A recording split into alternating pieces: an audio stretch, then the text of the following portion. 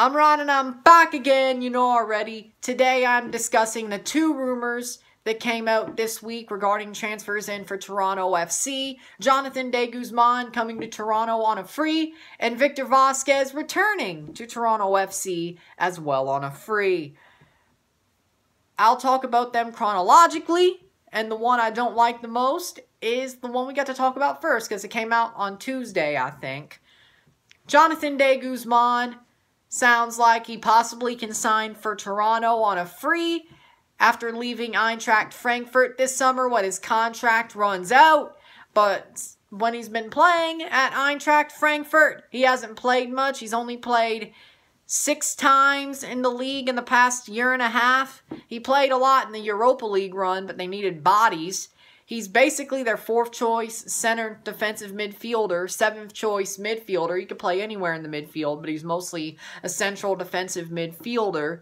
And he's also the guy who famously Judiced Canada after 8-1 against Honduras at San Pedro Sula, and rather would play for the Netherlands and ended up playing for them in the 2014 World Cup. This guy, yeah, I don't want him near Toronto FC. If he's not good enough for Germany, he ain't good enough for us.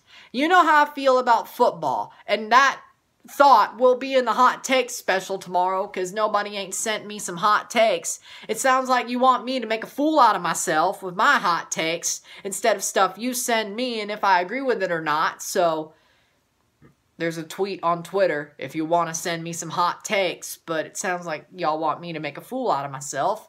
So, at least for now, but when I get proven right, I'm not a fool no more, but I gotta take the rocks and the bullets first before I'm proven right, which is always the way this stuff goes. But if he's not good enough for Germany, he's not good enough for Toronto FC. And also the fact that he Judiced Canada, why would I want him at my club? Why do we want him at our club? This guy's a scumbag. He's a horrible player. He thought he could get over more with the Netherlands. He thought he was way too good for Canada, which that bit him in the butt because I think there's a lot more better players now than there were back then for Canada. So he's missing the golden generation. But he could be like, but I could have played with Van Dijk. I could have played with Memphis. Or, I guess he did play with Memphis, but not Van Dijk. And Robin. Iron Robin. He played with him. But he's basically right at the tail end of the Netherlands golden generation, but he's going to miss the Canadian golden generation because how much of an idiot he is. Serves him right. Serves him right. Good job, you idiot. Get the hell out. I don't want to see you in Toronto red. Just stay in orange. Go play in the Netherlands. Go play for Ajax. Or do you think you're not good enough for Europe anymore? Oh, I got an idea. Go to Montreal, you Judas. I was about to say POS, but or more like POC because I was going to use the PG version of it, but you know what? Whatever. No, you're just a Judas. Go to Montreal. That's what fits you. Wear blue and black. Wear that. You look a lot more fitting in those colors than red. Since you didn't want to wear it once, you can't wear it now. You ain't gonna wear it now and you can't wear it now. Get the hell out. I don't want you. And by the way, if they did get him, I know he could play anywhere in the midfield, but that's either going to put Delgado on the bench, or it's going to stop Liam Fraser from getting the playing time he could get this year. Which is, suffice it to say, F all. Which is, suffice it to say, frickin' all. Frick all. That's exactly what it is. Nothing! Because if they didn't start him against San Jose, and they only played him like, what, 20 minutes in that game, and he didn't get played at all at New York either, or against New York either, what makes you think he's going to get any playing time when Bradley comes back and we can play football again? Because, remember, Corona. Bradley will be fit by the time football comes back, or at least this close. We could get past possibly one game without Bradley. I mean, we already did it twice. We already did it twice. I think we can get through a third if we need to. And Piatti will also be fit as well.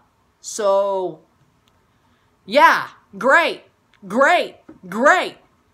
I don't need somebody to logjam Liam Fraser, because he deserves at least the chance of like the 10 minutes he's going to get a game.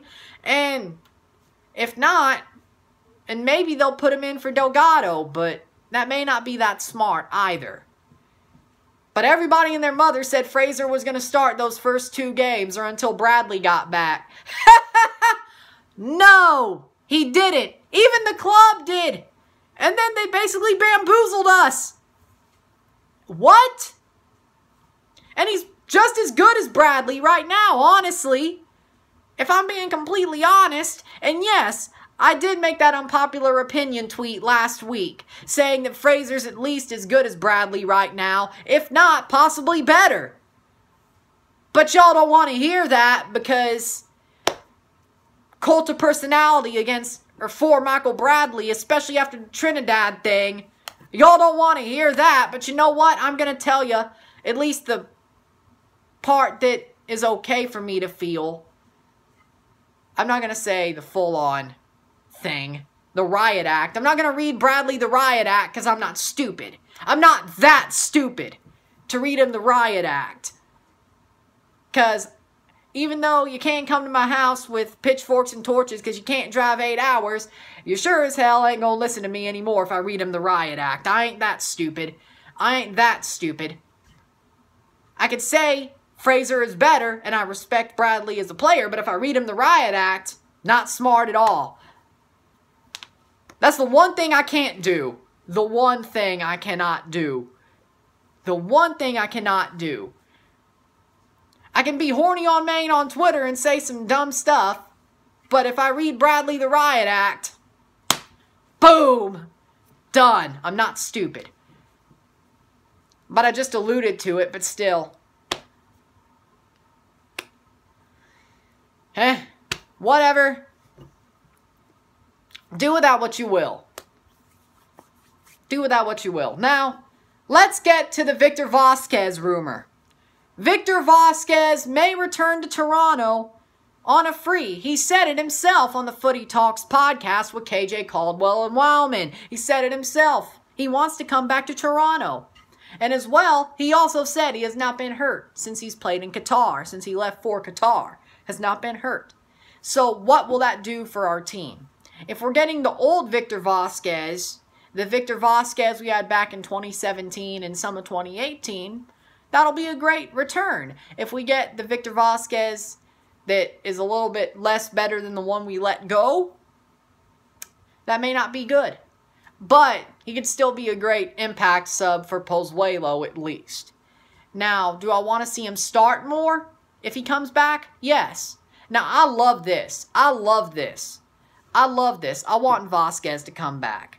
And I definitely will get his name put on that throwback jersey from 2017 that I just got off MLS store a couple of days ago when this pandemic quarantine is over, because I got to take it to Soccer Master up the road and then let them send it in to customize it, because you couldn't customize it over MLS store. So I got to wait till this is over and they reopen, which will at least be a month because Pritzker. I wish I was in Missouri. I think they do have some locations in Missouri, but that's probably not a good idea. I'll just wait. Screw it. I'll just wait. Screw it. But Victor Vaźquez, even if he doesn't come back, I'm still going to get it customized for him. But he's a great player. I'm happy to see that he wants to come back to Toronto. He should come back. I'd love to see him back in red. I think he would do well with the team coming back in a midfield with Bradley and Pozuelo. Put either Oso or Delgado to the bench. Maybe not every game, but at least every 3 games. And maybe a couple of substitution appearances. More like a Benoit Cheyrou. Play for 2 more years. Or 1.5. And then retire and coach for the academy. Like Cheyrou did at first before he left back to France. I would love to see that. Would be a great thing for Vaźquez. I think that's what he wants as well. I'd love to see it. Be great. And maybe he could even give even more tips to Pozuelo. So I'm down with Vaźquez coming back. I love it. He will make this team better, I think. He will still have some of the quality that he had back in 17, and he would definitely make this 2020 team better. So, I'm happy with it. So, in final summation, De Guzman, no.